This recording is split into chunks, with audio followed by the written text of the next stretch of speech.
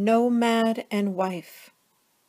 Her dying bones, which still have the strength of moon and fight, are held up on his altar hut. Watching over a small figure with the once milking flow of feminine curve and charm. He will not be undone by the pain or winter's fast approach. He places a carved bird at her feet. He has killed for her dignity marred, and she for the power of his wide-set eyes. They touch hand to weather-worn hand, and know the sensation singular, like the sun is singular in its power to bless or deprive. They do not smile, their union is too rich for such a soft space between. They remember their children.